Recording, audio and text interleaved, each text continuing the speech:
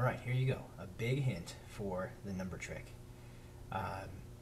So if I do these steps to a number, I should come out with that number as I described, a number that you picked in the first place, and then a two-digit number, which is your age, okay? So let's start to write it algebraically. If I choose a number x and I multiply it by 2, that's 2x. If I add 5, that's 2x, twice the number, plus 5, okay? And then what a lot of people have next is times 50, which seems to be right because that's the next thing that we do. But let's try for a specific number and see what's wrong and see how to fix it. And that's part of this huge, huge hint. Okay, let's try it for number 7. Okay, so we choose the number 7 for x. We multiply it by 2. We add 5. We multiply it by 50.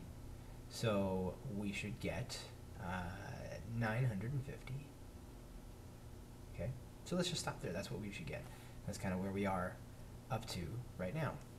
Let's try it for 7, okay? We're going to put 7 in the place of x. 2 times 7 plus 5 times 50. But here's the thing I'm going to do. I'm going to follow exactly what's written here, okay? So 2 times 7 is 14, plus, well, 5 times 50, the order of operations that we agreed to would tell me to multiply these together first. So that's 250. So 250 plus 14 is 264. But I was supposed to be at 950 by now.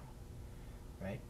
Let's step back up here. Let's look at 2 times 7 is 14, right? So this is 14.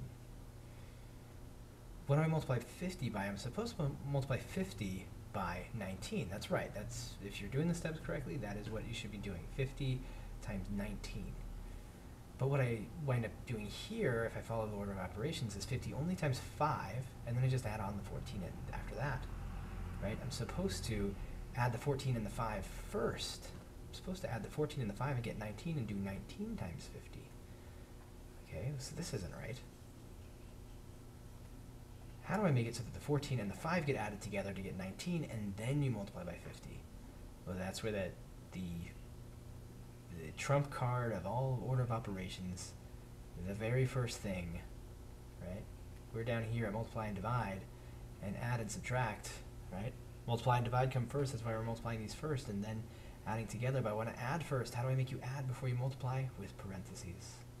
Right? Parentheses. So that's how I would make you do 14 plus 5 is 19, and then multiply that by 50. Okay? So I need parentheses around this 2 times a number plus 5. That's a huge, huge hint there. Right? And I'm going to go even further. I'm just going to keep going with this. Okay? 2x plus 5, that whole thing in parentheses, times 50.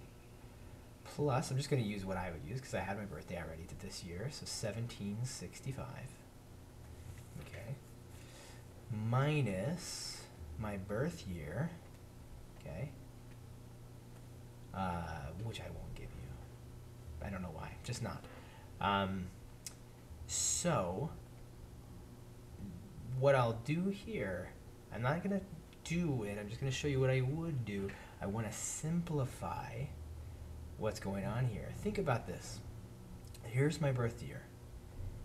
Part of the answer is your age.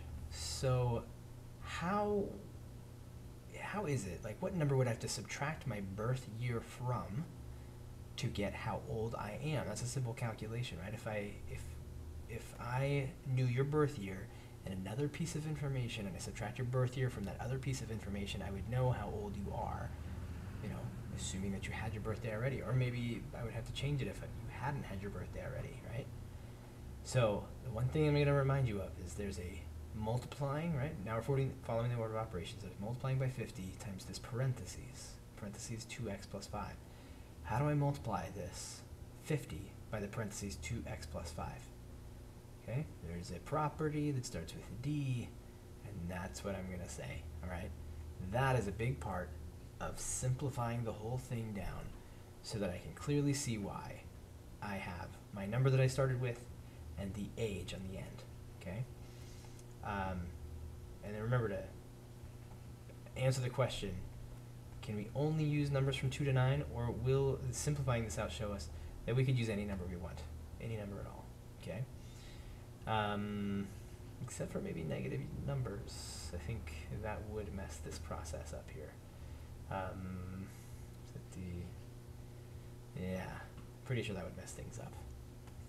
So try that. It's a big hint. Remember, property that starts with D here is going to help you simplify that down. That's it. Thanks for watching.